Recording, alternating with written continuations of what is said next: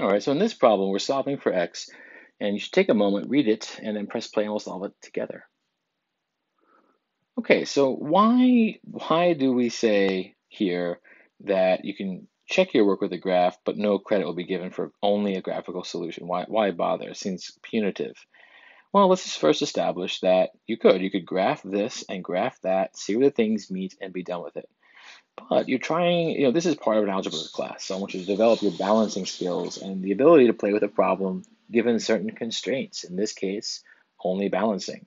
And actually, it's kind of fun because here, the different bases, oh wow, wishful thinking. Maybe it'd be nice if I could have them written as the same base. And you can, because you could write 16 as 2 to the fourth, and then that's the 2x plus 1, and that's got to equal 2 to the third to the 2x minus 2 minus x.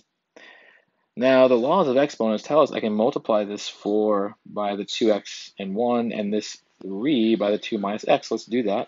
We get 2 to the 8x plus 4, don't forget to distribute it to both, equals 2 to the 6 minus 3x. Don't forget to distribute to both.